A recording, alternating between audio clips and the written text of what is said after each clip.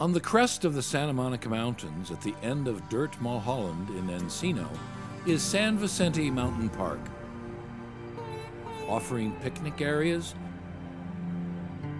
with scenic vistas and access to a vast network of mountain biking, hiking, good morning, and equestrian trails. 50 years ago, this area was a Nike missile base, known as Nike Missile Control Site LA-96C. It reminds us of another time, a fear of nuclear attack, the Cold War. You have to imagine what they went through, what this really meant for LA, for the valley, for the security.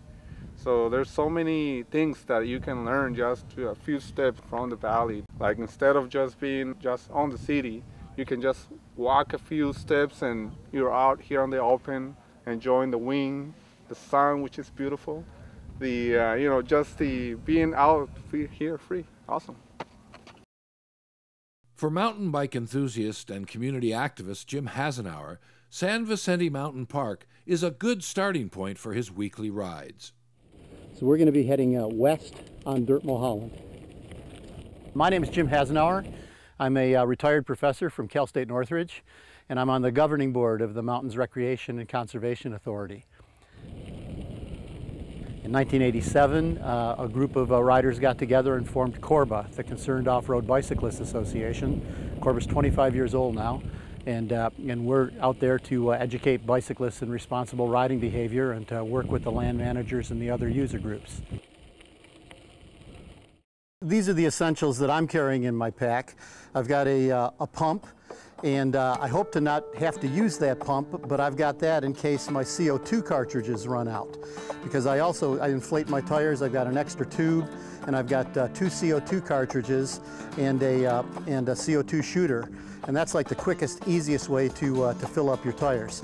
I've got some nutrition. I've got some Swift Shot, which is a kind of a soft nutrition, and I've got a Mojo bar, which is a kind of nutrition food, energy food. I've got 3 Allen wrenches. Those 3 Allen wrenches will pretty much adjust everything I need on my bike.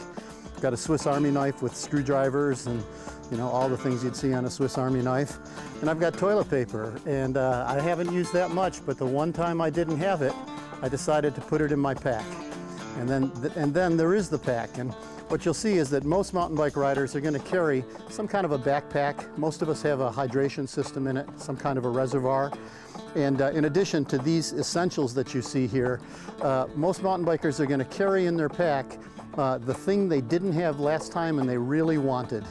Also on my pack, I've got a whistle hanging on from the front straps, kind of an emergency whistle if I needed to get somebody's attention. You just need to be prepared. When you're out in the mountains, you're kind of here by yourself.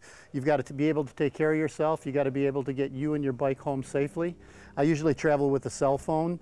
It doesn't always work in the mountains, but I feel better knowing that I've got it. I ride alone a lot, and whenever I go, I always leave a note for my wife telling her where I'm going to be. She might not know, but she'd call one of my biking buddies and they'd know. So the important thing about any kind of trail recreation is that you're going to have to assume the risk and be out there trying to enjoy yourself and get yourself home safely. Dirt Mulholland is a stretch of Mulholland Drive that runs from Encino Hills Drive in Encino on the east all the way out to Canoga Avenue in Woodland Hills on the west. And so many trails and so many fire roads and so many of the mountain parks are kind of off this spine of Dirt Mulholland. Many people in LA don't even know these trails are here. But for those of us that do, hikers, mountain bikers, equestrians, this is a great recreational resource. I've just got a deep, deep love of the mountains, of trails, of open space, and bicycling. And I just really hope that everybody can kind of come to appreciate this treasure of the Santa Monica Mountains that we all have in our backyard.